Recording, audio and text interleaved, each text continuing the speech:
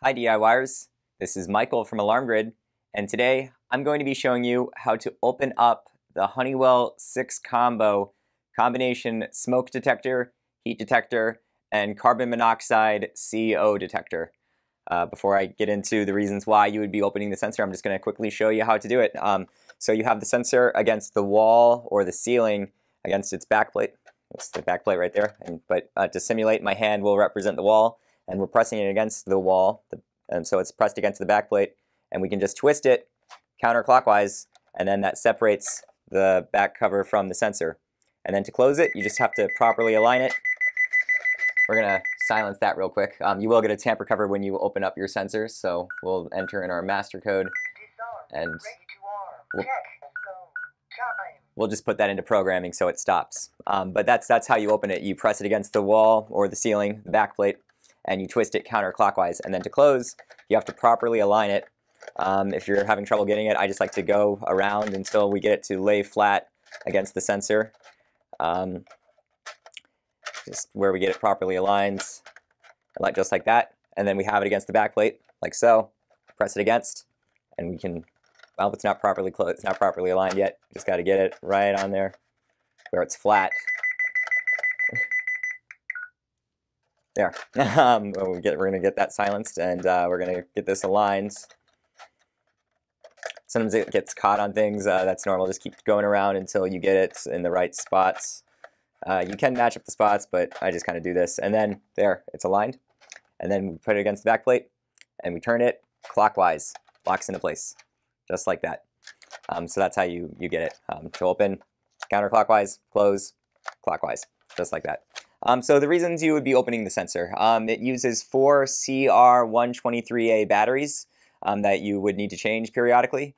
It has an average battery life of 5 years. Like I said, it uses 4 of these batteries. It's recommended that you use lithium batteries for optimal battery life, so that way you need to change the batteries less often. I guess you would be opening the sensor if you were mounting it, because you do see the screw holes on there for mounting the sensor, so that's the reason you might do it. There is the serial number inside the sensor, so if you needed to verify the sensor, then you would go and open up the sensor to see the serial number.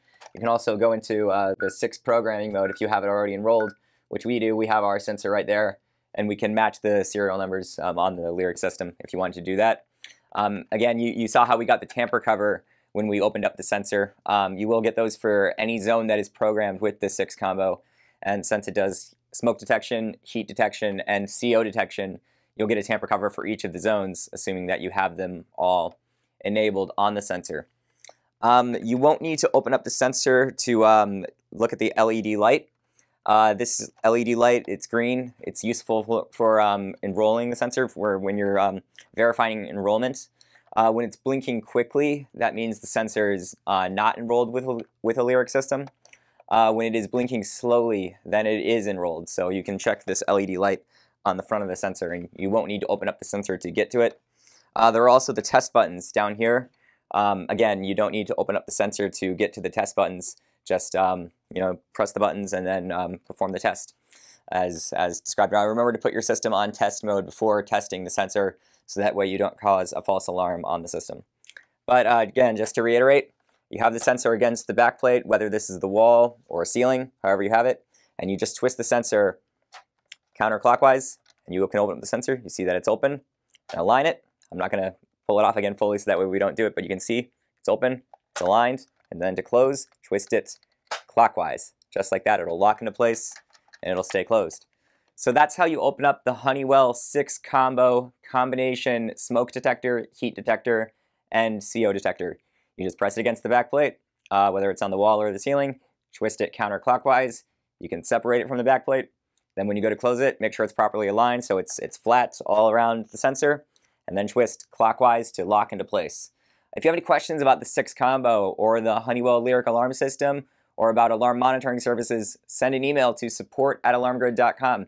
If you found this video helpful, make sure to give it a thumbs up below to like the video, and remember to subscribe to our channel for updates on future videos. We hope you enjoyed the video. Thank you.